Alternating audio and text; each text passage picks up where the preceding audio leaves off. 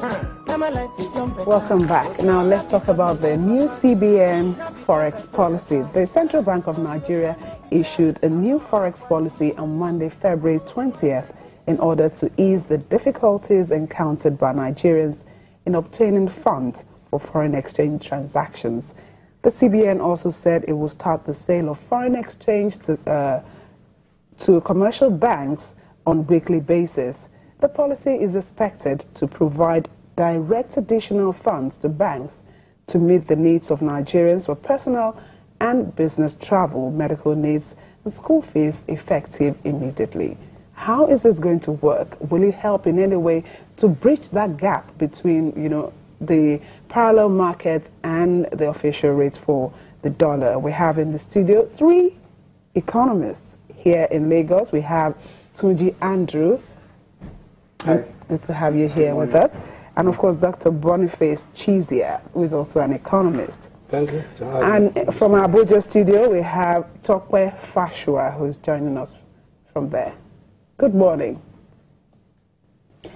Okay, so we have this new Forex policy again. Let me start with you. What do you think about it when it came out on Monday? Well, I think that's, I think to say that we have results on ground already. So, I just come in this morning and I picked up this day, Saturday, this day. And there on the front page, it says it's now exchange of about 430 naira on the power market. And now, before this policy was introduced, the rate was going to 520. And I did the paper, I took a position.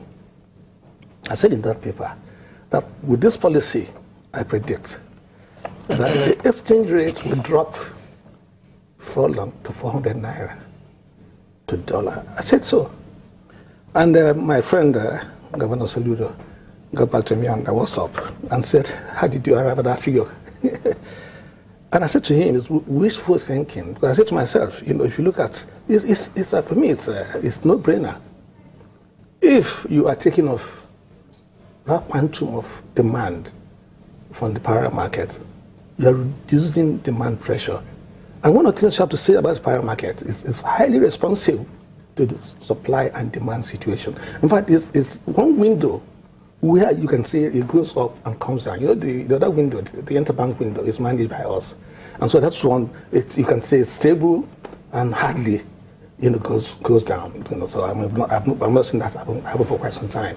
And so when you come from that perspective, I think it's already working. So, you cannot progress with this discussion. So I stand by my prediction that I think that if we keep to what we started doing, some people have said to me, why did we delay like these measures for so long? I said, well, that's the time for everything. It's an hard try.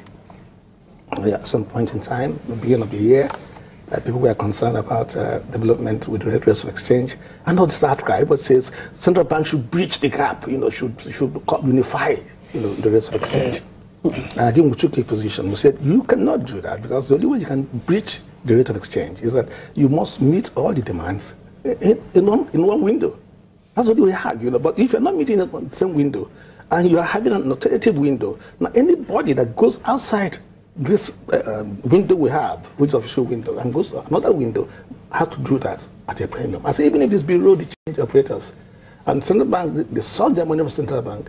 By the time they go to sell it to other people, central bank says, look, add this one to money. So I think that what's happening is exciting, and I believe that as we go down the line, it will remove this cry of people saying we should try and float the naira. I don't belong to the school that says we should float the naira, because I believe that there's no market for the naira. We have to continue with the managed float.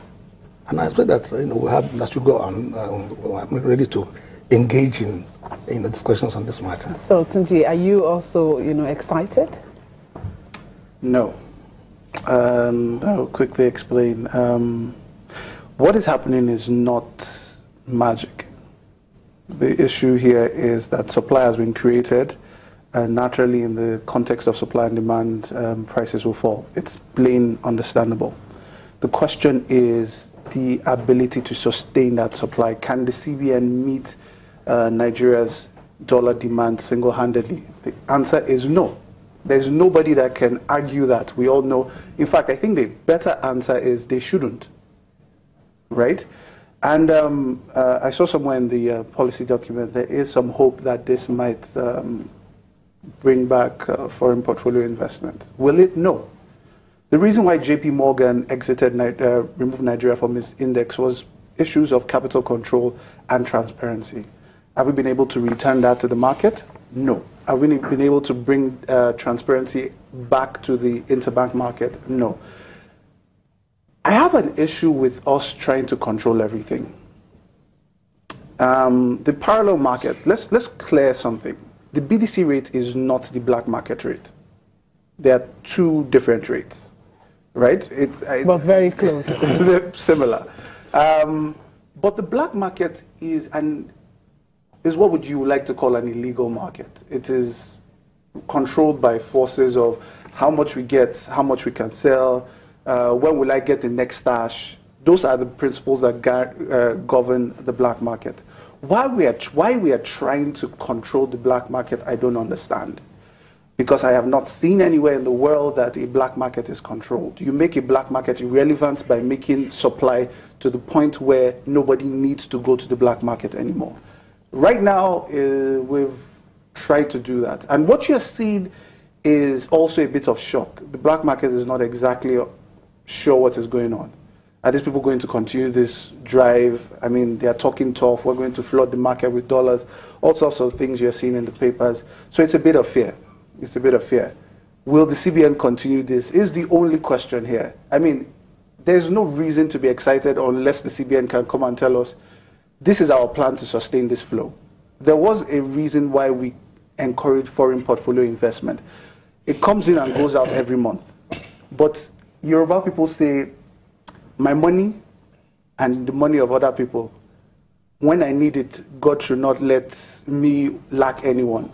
And that was what foreign portfolio investment was always doing for us, because it was coming in and going out. We're able to use it to meet dollar needs. But right now, we don't have that anymore. So, will the CBN continue this? I don't think they can.